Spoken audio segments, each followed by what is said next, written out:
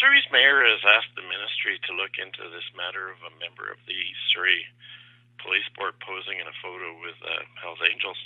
Will the member be removed from the board? As I said on Friday, I've asked my Deputy Minister and Director of Police Services to look into the matter and to get back to me, and then I'll have further information to say. Follow-up, Tom?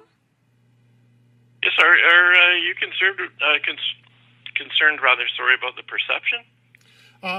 I think the posting of those photographs was I think, not the wisest thing to do. I think it was unfortunate.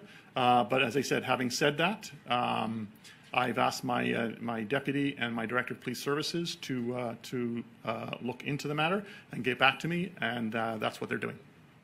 Thank you. The next question comes from Graham Woods, Glacier Media. Oh, hi, Mike.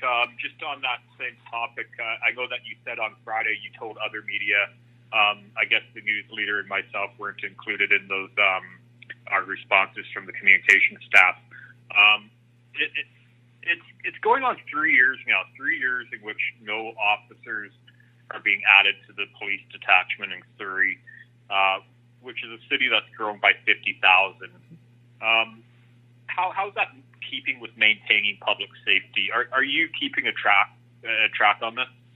Absolutely. Maintaining public safety and effective policing is a critical importance to my ministry. That's one of the things that my Director of Police Services does.